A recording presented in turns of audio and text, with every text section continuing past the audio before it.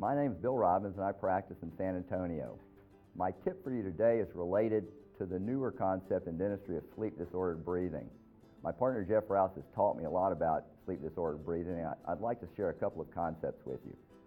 First of all, sleep-disordered breathing is a continuum.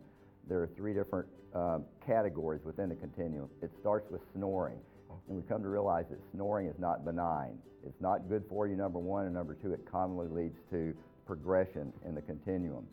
The second in the continuum is upper airway resistance syndrome, called UARS.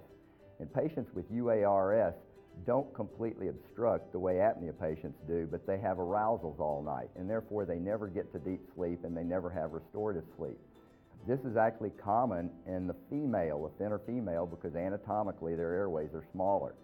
They also commonly present with, people with UARS present with the other somatic syndromes like fibromyalgia, restless leg syndrome, irritable bowel syndrome, TMD. All of those go very nicely with UARS. The third in the continuum is obstructive sleep apnea, and that's usually the overweight patient that we're familiar with that completely obstructs. So that's the continuum. The other point I want to make is that I don't think it's important that we as dentists treat sleep apnea patients for their sleep apnea, although certainly we have the capability of doing that. But I think it's incumbent upon us to help the patient get to that diagnosis, because if we help a patient get a diagnosis of sleep-disordered breathing, it's going to improve the quality of their life, number one, and number two, it's going to improve or lengthen the longevity of their lives.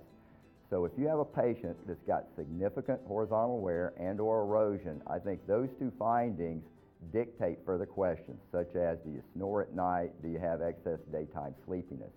So again, I don't think we have to treat these patients, but I believe it is our obligation to at least help these patients get a diagnosis by including this information in our examination and our health history.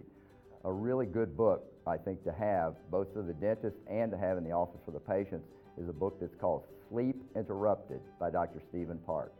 Thank you. Hope this helps you in your practice.